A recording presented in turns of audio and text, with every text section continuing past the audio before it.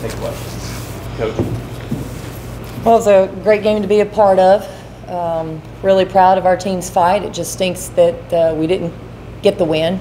Thought we played well enough to win, but just needed to make a few more plays. Whether that was on the offensive end or the defensive end, either one. I thought, you know, I'm proud of the team that, you know, to start the game, Virginia Tech came out firing, and I'm telling you, we could have laid down and we didn't. We fought and gave ourselves a chance. The same thing happened in the second half, and we just wouldn't go away. And I loved that grit. Wasn't by accident. It was a product of the practices and the effort that they gave us this week. So it's hard. It's hard to not be rewarded when you show improvement, when you get better, when you pour your heart into it. But if they'll hang in there and they'll keep that effort and that focus, we're going to be fine. We'll start with Maria, followed by Cora. Coach, I'll start with the questions about the missing players, just why they were out and how long they may be out, and then about this game. Jordan Horston, I don't know if she could have possibly given you any more than you think she did. Yeah, so we obviously missing 3. Rakia Jackson was a coach's decision. They'll be indefinite. Jillian Hollingshed is in concussion protocol, and then yesterday Jasmine Franklin went into concussion protocol. Yes, Jordan Horston thought she poured her heart out, and you know, gave us everything she had. Proud of her effort, and you know, thought she was being a leader. Cora, followed by Chloe. Markey had, you know, a much better game than we've seen from her this season defensively. Shut Key down, was able to shoot over her. What were you seeing this week from her that helped her prepare her to have this game? Well, you know, we're just trying to you know, keep helping her feel comfortable. You know, make sure that she's getting as many reps as possible. You know. I thought today she pushed through because there wasn't a lot of choice. She had to push through for us, and you know, I thought our coaching staff did a good job with helping get her subbed in and out at the right times, and we were strategic with her rest periods, and she showed some toughness and some grit. And, you know, her backup, Caroline Stripling, 10 minutes, 5 offensive boards. We're really proud of that. Chloe. Coach, quite the unofficial timeout, if you will, in that third quarter of the shot clock. Did you guys utilize that in any way to, like, regroup before the fourth quarter? Well, that's what I told the team. I said, let's take advantage of this. Let's let this be a reset for us, not for the other team. Let's try to make sure we're ready to go. And we come out of this strong. Yeah, I don't know exactly what happened, and I don't know exactly what happened the minutes after that. But in that moment, I mean, you know, you got to handle whatever's thrown at you. You know, if you're rolling, if you're not, you've got to handle it. And you know, I thought our team had a good mindset throughout that. We'll go to Reese in the back, followed by Maria. Correct me if I'm wrong, but after the first quarter, you guys struggled a little bit defensively. You switched to 2-3 zone to start the second quarter. What was the decision behind that? And then you went back to man-to-man, I believe. So what was the decision behind that? Yeah, so we knew that they are so talented offensively, and obviously in the first quarter they put up a lot of points, 23, I believe. Start the second, we thought we'd throw a zone at them to maybe just get them out of rhythm. We got one stop. We went back to it a few possessions later. They scored and then stuck with man the rest of the way. We're trying to work on finding a plan B defensively for our team if our man isn't working. I knew you have to be good in your man to be able to guard them. We'll go next to Maria. Rebounding was significantly better this game, despite being down post players. It looked like you were just needing a little more offensive punch, like one more person to step up. Just how can you work on that? Yeah, you know, we'll go back and look at our shot attempts. I thought we had, I thought we missed a couple shooters, and we missed Tamari on a couple possessions. We've got to clean those up, but we had 4 players make a field goal, only 4.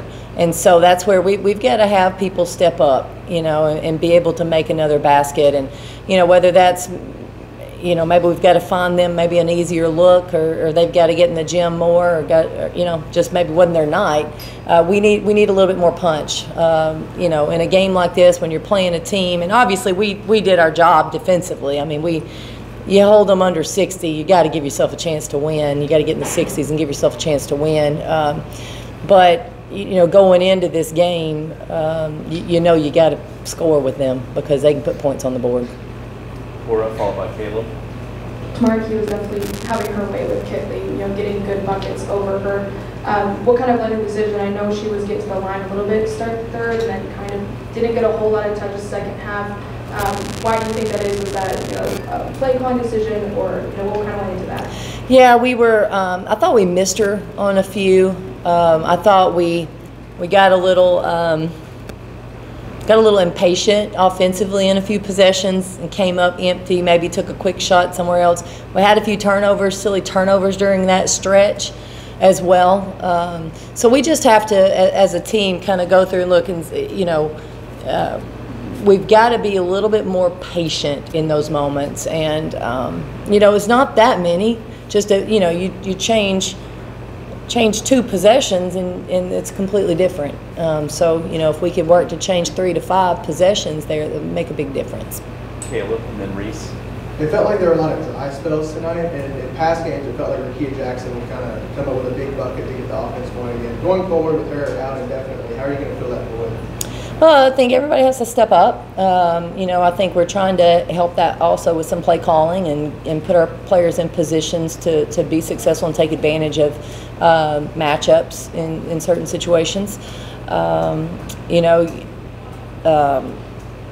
we can. And we've got players that'll be able to do that. I thought, the stat on here that you wish you could see a little bit better. We had 18 offensive boards, which is great for us. So excited for us. But we only came up with 11 points. So in those dry spells, getting an offensive board and turning it into a bucket, that would be a big play. We've got to finish some of those better.